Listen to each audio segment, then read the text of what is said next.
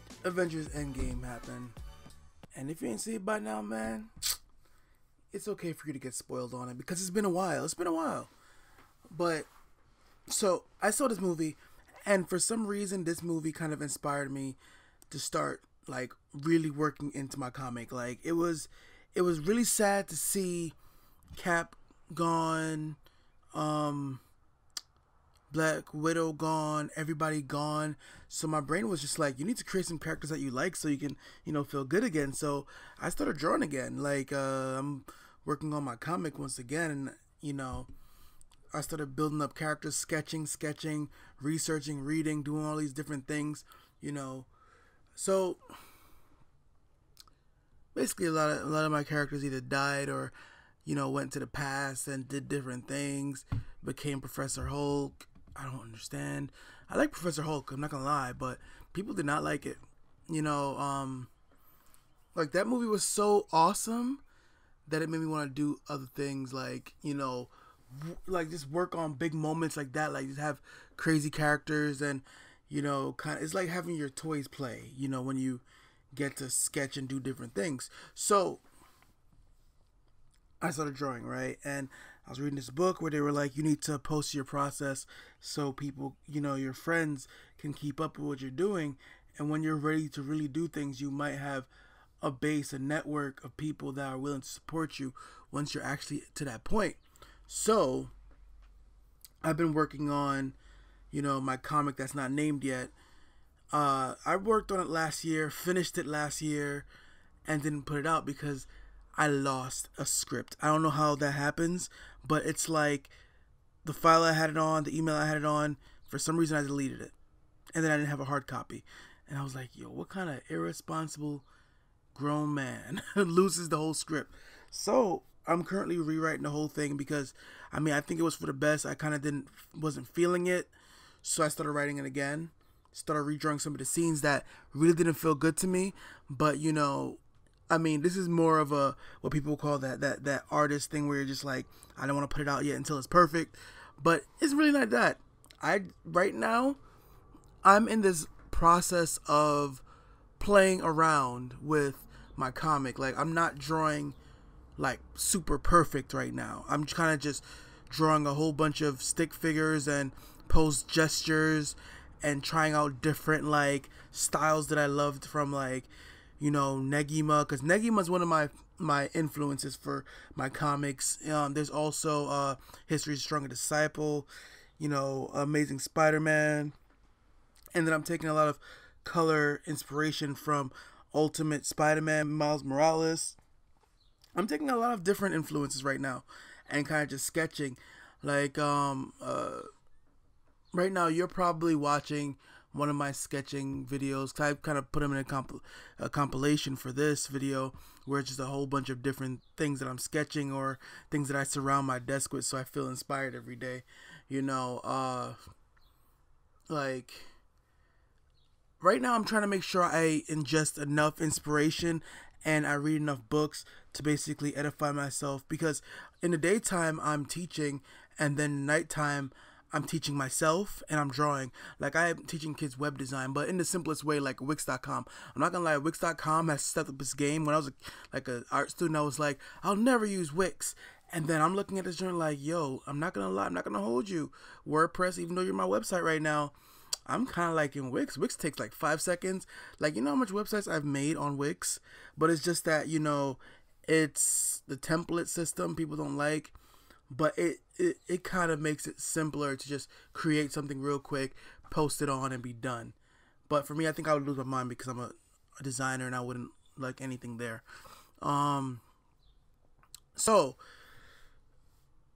truth of the matter is, I kind of got really inspired by the movie that I saw. Like, Avengers Endgame, like, it got me really into comics. Like, the big moment, like, when Thor summons 2 hammers, and my girlfriend didn't notice it, no one that I knew noticed it, but the crack of the lightning, the thunder, when he summoned the 2 hammers, it was amazing. It was like a different sound. Like, I was telling my girlfriend, I was crying the entire time, not because it was the sad moments, but I was crying because of the sheer awesomeness. Like, I don't know if you guys had that moment where You know, you feel something. Like when I saw him, when I saw a freaking Captain America was two-piecing, like I got choked up because it was such a cool, awesome moment that I was like, yes, yes, yes. You know, and I know the female part was pandering, but I loved it. I was like, yo, first of all, even though y'all got Captain Marvel's back, Captain Marvel will wash up Thanos. She was about to wash him up. There was no doubt about it. But I just love that Okoye immediately stabs that freaking Jackal dude in the chest. Like, she did not wait. She was like, remember that time when you held us back and you killed up a whole bunch of Wakanda? Well, I'm about to stab you. Like, it was on sight. She just stabbed him. Bam, stabbed him. You know, Scarlet Witch came in hot. Thanos is like, yo, who are you? Why you beefing with me? She was like, you about to find out. Whooped him. I was like, this was a beautiful movie. So I got hype. I wanted to build my own characters, so I started drawing. Like, you'll probably see Kevin, one of my characters. That's his working name right now. I keep calling him Kev because I used to name all my characters after me. I used to be like, yeah, this is Kadeem and Kadeem. But it gets kind of weird drawing yourself in weird moments, make it too personal. Like, you know, so I'm like, let's make this character someone else, based off of someone else. You know, most of these characters are based off of real people that you guys hopefully will never meet. Like my the bully in the thing, he's basically made off of like 5 different people that were just like not good people. Like, I was reading the book from Stan Lee, How to Write, you know, for comics, and it was kind of like he was saying, you gotta take from life, or you have to go out and study random things. Like, you have to go on the train and draw people, go on the train and write, go coffee shop, you go to different places and get inspired. So and I was reading this while I was next to my girlfriend on the bus to AC, Atlantic City.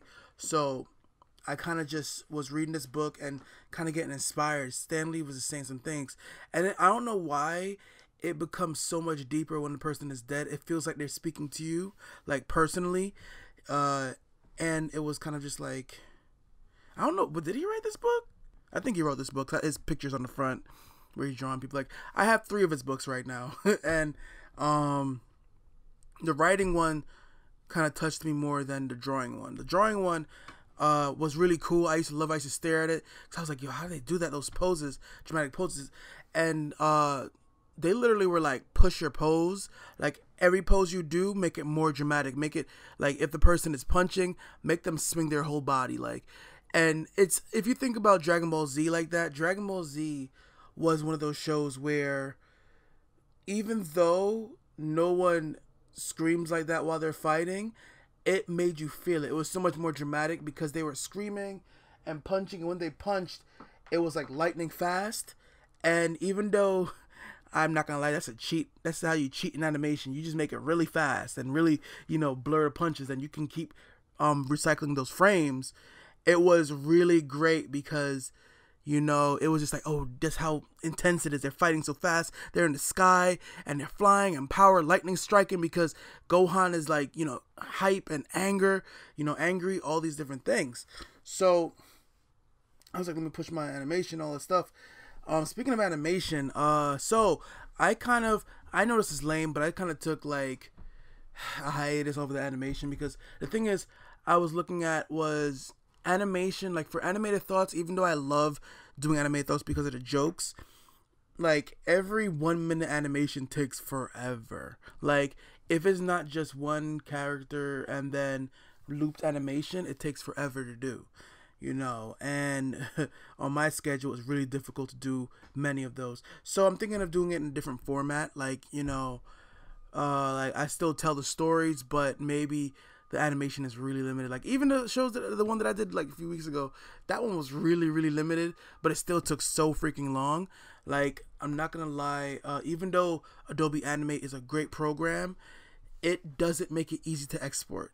Like, I'm like, okay, I just want to put it, you know, export it to an MOV and then make it in, like, but just edit it all in Premiere, you know, real easy steps. But then it's like, oh yeah, it's taking so long to render like a 30-second thing.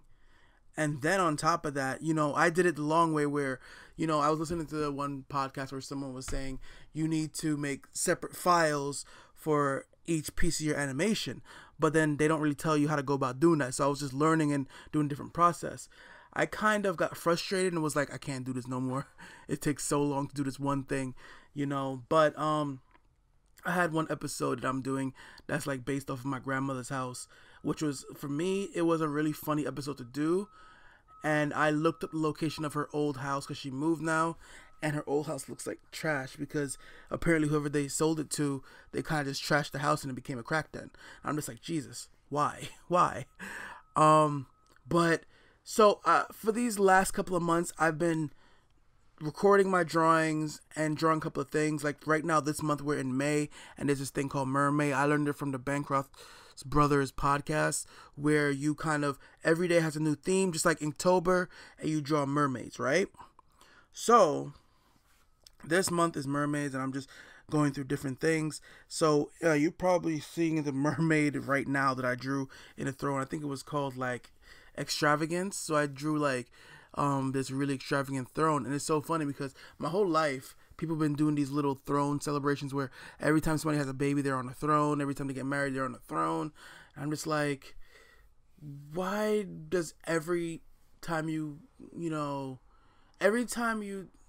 get on the throne, you have to be either getting married or having a baby? I'm like, do you not want to just be like, I think if you really want to be on the throne, just buy yourself a throne, sit in your house, and just meditate on your thing. Like, because you're renting these straw thrones from places like Valencia down the block.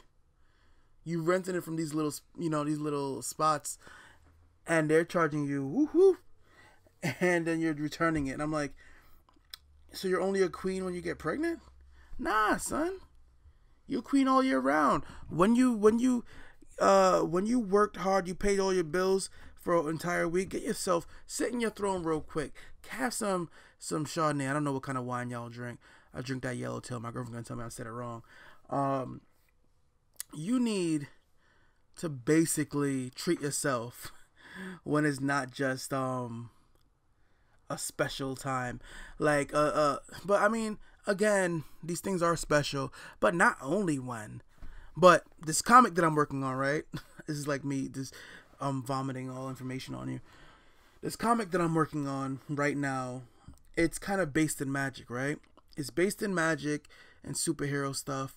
So I'm working on that. Like Negima is the perfect inspiration for it. The way they did it, I used to love it. So right now I'm working on mastering anatomy, making things look like they're really moving, making characters feel real and believable, so you can suspend common sense.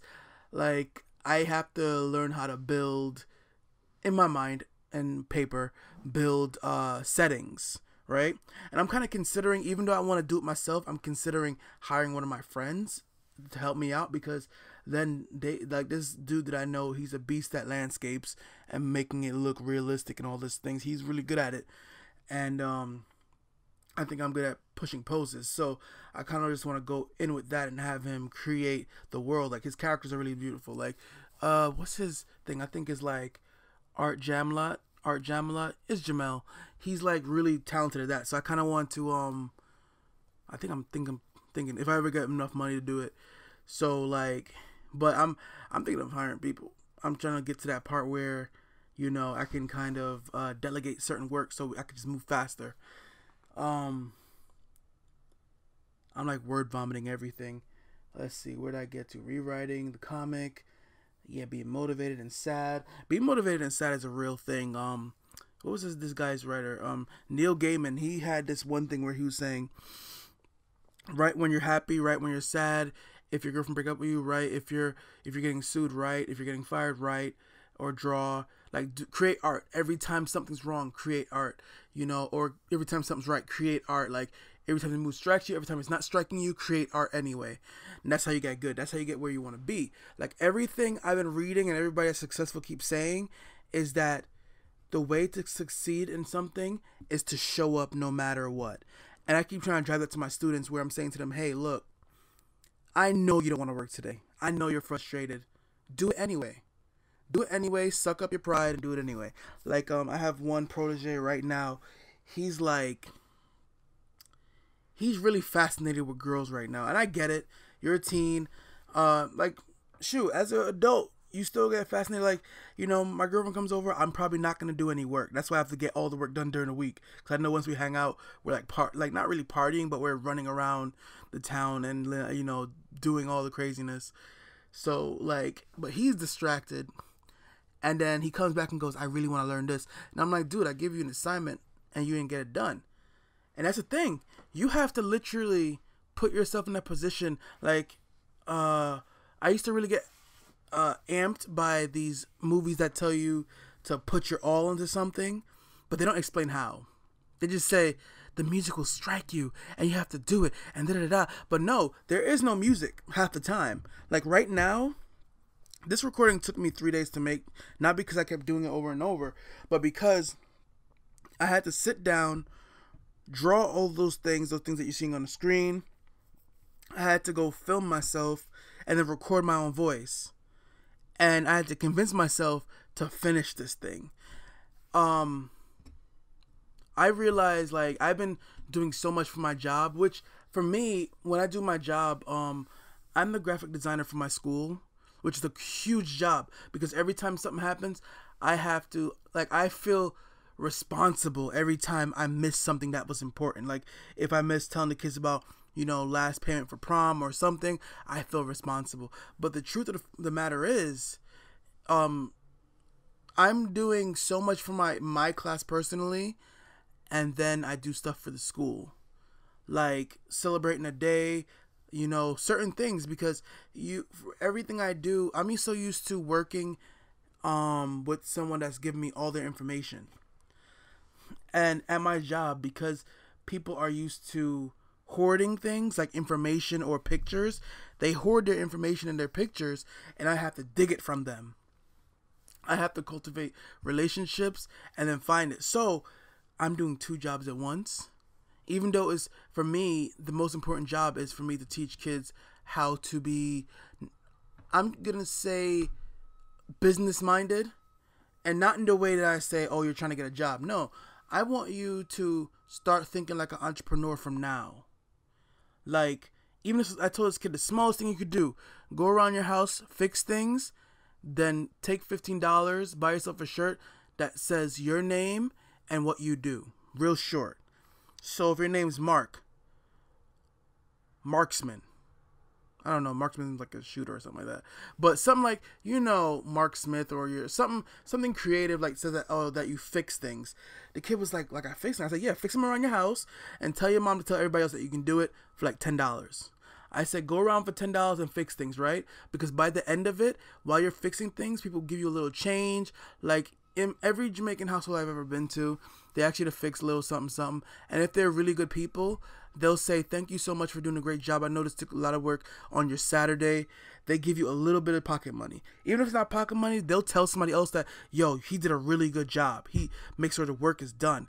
Like, put in your work now, so later you can make, like, Gary Vee was not lying when he said you need to make use of that sweat equity.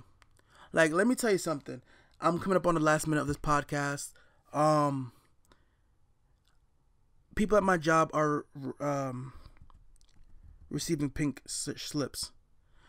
I have a pink slip on my my wall because I need to remind myself every day that no matter how good I think I am, no matter what I've done so far, I'm never too good to receive one. I've received it before in the mail.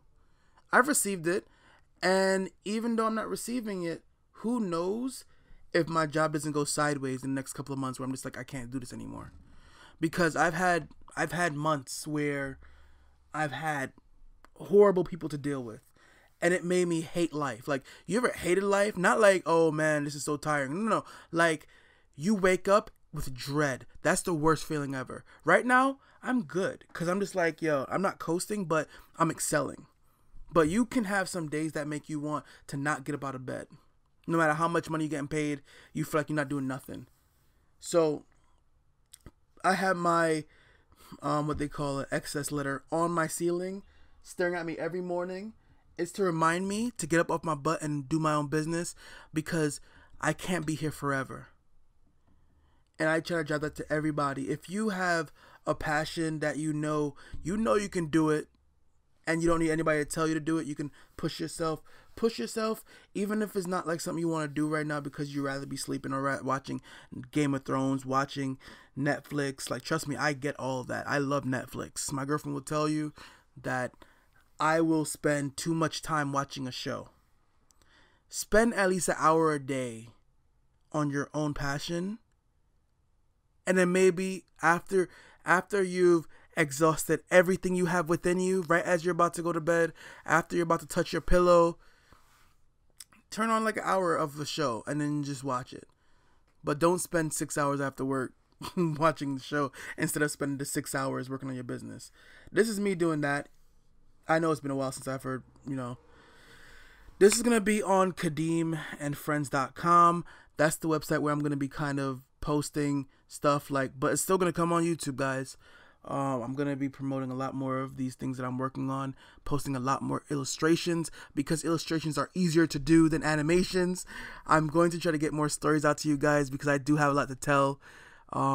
So bear with me. I am going through self-discovery right now, which is a weird thing to be going through when you're about to hit the age of 28, I think. I don't know how old I am. Is that bad? I think I'm 28. Am I 28? Oh my gosh. When the hell did that happen? Anyway, guys, this was Kadeem and Friends, and I was Kadeem. See you next time.